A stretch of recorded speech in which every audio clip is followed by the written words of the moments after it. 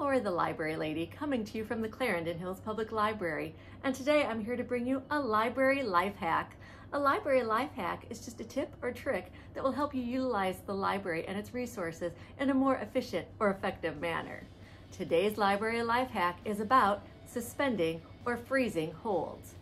So what do we mean by suspending or freezing a hold? Well, if there's an item in the library's collection that's currently unavailable, you can place a hold on it so that you'll be the next person to get it. But every so often, you don't actually want that hold to come in just yet. For instance, if you know you're going to be away on vacation, or you just already have too much in your to-be-read pile.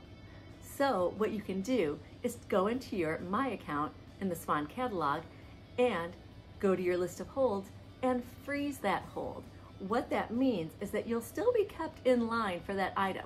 So you'll go up that holds list, but if you're the person that should get it next, it'll keep you at the top of the list, but it won't trigger that hold for you until you tell it to unfreeze that hold. Once you do that, you'll be the next person to get that item. So never worry if an item that you truly want to get is going to come in while you're on vacation. So what's the thing to do? Suspend or freeze that hold.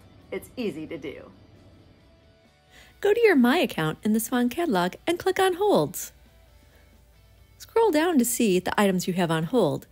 Choose the item you want to freeze and put in the date that you would like it unfrozen.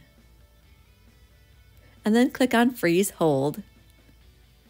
It's as easy as that. If you want to unfreeze it earlier than the date you chose, you can go back to your list of holds, find that item, and click Unfreeze Hold. And there you have it. Well, thank you for watching this library life hack. For more library videos, go to the library's YouTube channel.